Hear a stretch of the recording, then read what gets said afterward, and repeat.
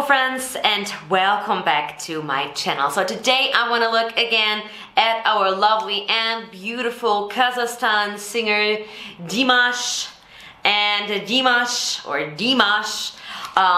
So today I want to look at him, and today I want to look into his vocal coaching training. This is so nice to really see how the stars are training with their vocal coaches, with their singing teachers, with their performing arts teachers. So let's have a look at that today. If you're new to this channel and you haven't subscribed yet, then please subscribe. Most of the time the videos are demonetized, they are copyright strike or claimed, so your subscription and your notification really means a lot. They watch but they're not subscribed, so it's really important, and yes, it makes the whole difference. And please watch the video till the end. Thank you so much.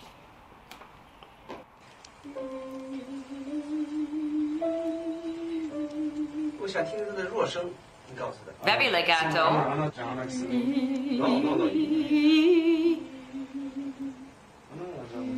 Now what he's doing is being very legato here, very pianissimo. So it's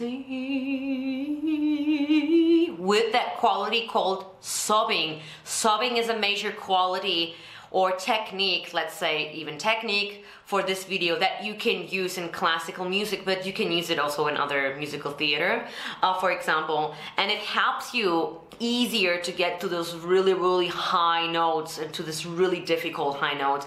That is that kind of sound, you hear that sound? That is called sobbing, and that really majorly helps. You tilt your larynx, which gives it a little bit of that sweetness to the sound. Okay?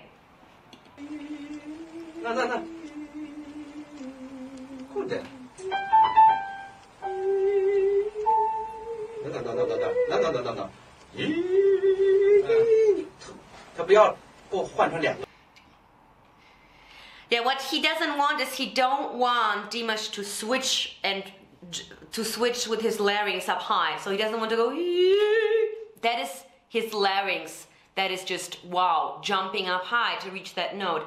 So what the vocal coach wants is that his larynx still stays in that certain position and doesn't jump up to get to this higher note, which the larynx, you know, the larynx moves, right? So it's like a slide, like a stretch, more of a slide. Okay. No. Still maintaining the sob.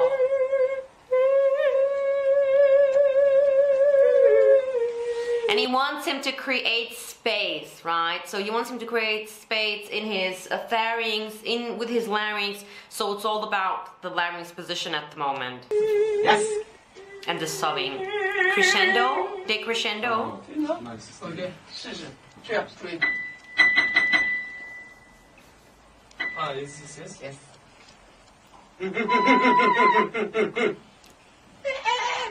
手扶在这儿。Go.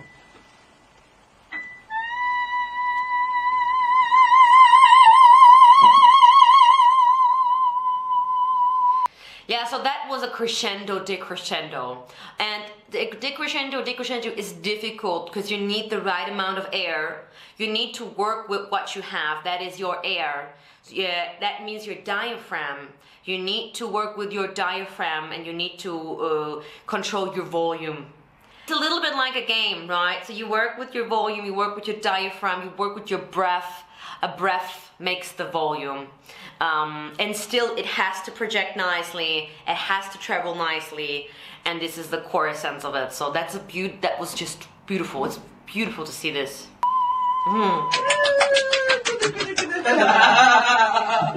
Very good.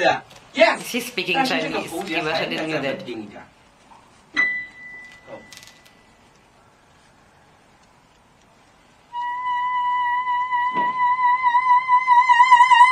They changed the vowel now.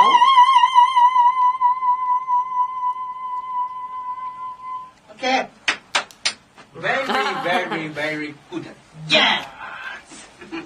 Yeah, so decrescendo and crescendo is difficult because that maintains already to be very sensible, to listen to your body. It's that certain perfectionism, that professionalism. It's that it makes you going from a good singer to a perfect vocalist is that crescendo is pulling back, bringing more of the volume, and especially if you belt or if there's a high intense production going on. In that case, with a falsetto that was very strong, or let's say head voice, whatever you want to call it. For men you say falsetto, or falsetto, I don't want to be too much falsetto. In that case, it was easier for him, because what is very difficult is mixing and, you know, or belting and then bring that high note back into a decrescendo. That's hardcore. That's really a sport what we're doing here. I hope you enjoyed this video today as much as I did. I'm also on Instagram and it would make me so happy if you would follow me there as well. I'm waiting for you. Let's communicate with each other, and I wish you a phenomenal, amazing 2020 coming up. Big kisses from the humid Singapore. Hashtag get strong, kick ass, and thank you so much for watching this video, and I hope I see you in my next video.